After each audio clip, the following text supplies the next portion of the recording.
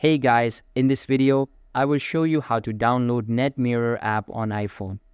Make sure to watch until the very end to make sure you don't miss out on any of the important steps. Alright, let's begin. First of all, you will have to open your settings and make sure that you're connected to a very strong Wi-Fi, and then scroll down till you find the option General. Scroll all the way down and click on VPN and Device Management. So make sure that you are not connected to a VPN. Now you can see I'm connected to a VPN. I'm just going to click on it and then click on this toggle button to turn it off. Now you can see that a VPN has been disconnected. Now we're good to go. Go back and make sure that your device is updated to the latest version of the software, and then also click on Background App Refresh.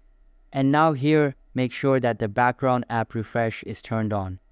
Now you can see it is turned off over here. So in order to turn it on, you will have to turn off your power save button.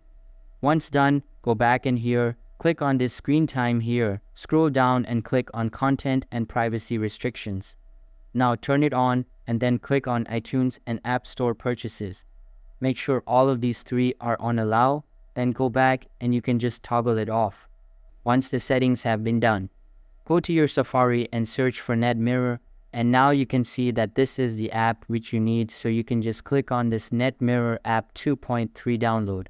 So once you click on it, you will be redirected to their interface, and just click on download for Android if you're using Android, or download for iOS, or get for PC, whichever device you're using.